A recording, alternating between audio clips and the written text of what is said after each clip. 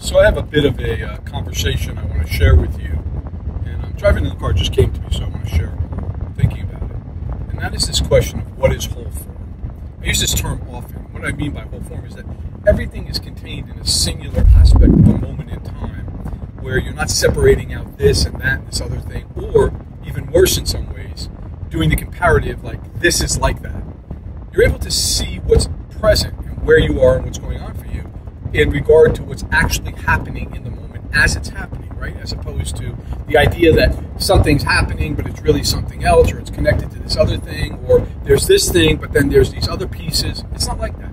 In any given moment, everything is happening in an entirety, and it's a whole form structure. And that's a really important thing to be able to comprehend. But I want to break down whole form into two aspects that are constantly present, intertwined. They're singular, and yet constantly present. You can think about them in terms of their relationship, because it's relational, right? So you can say whole form is like a mother and child. That entity, the mother and child, is one thing, even though there's two entities, the mother and the child. Well, in the same way, in the idea of whole form as I'm using it here when I'm working with clients and helping them, what I'm sharing is this idea that there's these two pieces, and these two pieces are this. There's the structural form, how they are unto themselves. You could say the nature of their being, how they're being in the world.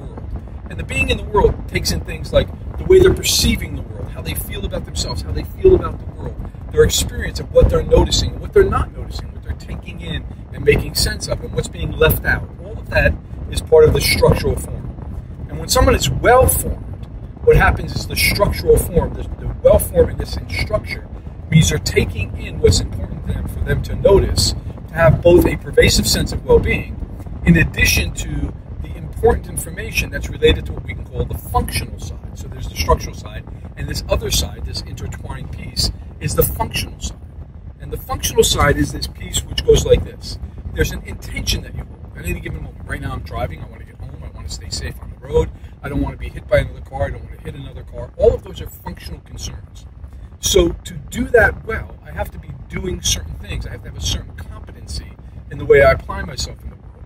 And that's related to my motivation. My motivation here, again, being to drive safely from where I was to my home, which is where I'm going, and to pay attention to all of the things I need to pay attention to as a safe and secure driver to make it there successfully.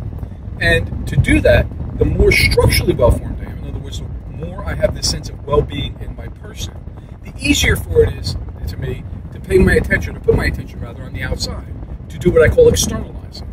So the more secure, the more balanced and grounded we are internally, the more we can externalize in terms of our behaviors to connect our intentions, the way we act, the operate, the function of how we perform in the world, to getting the outcomes we put in place for ourselves, what I'm calling intentions, so that this intertwining between the structural and the functional really allows us to perform in the world in the way that we're at our best.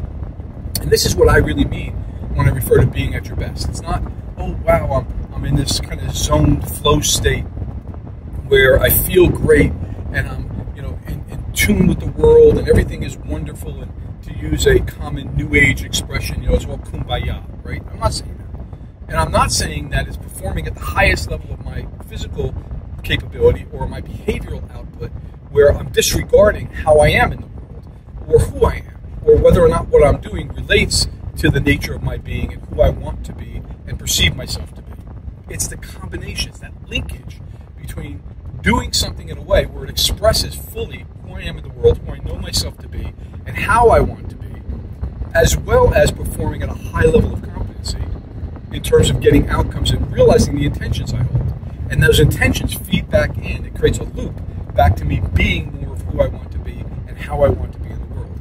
So that's what I want to share with you. This idea of the whole form structure is really these two things that are wound together, almost like the thread that makes a rope. And the rope is one thing, even though it's comprised of many threads.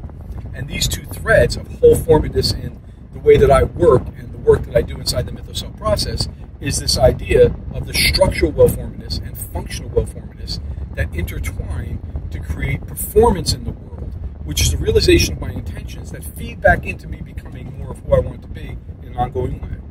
And this is fundamentally part of the process that I refer to as remembering yourself.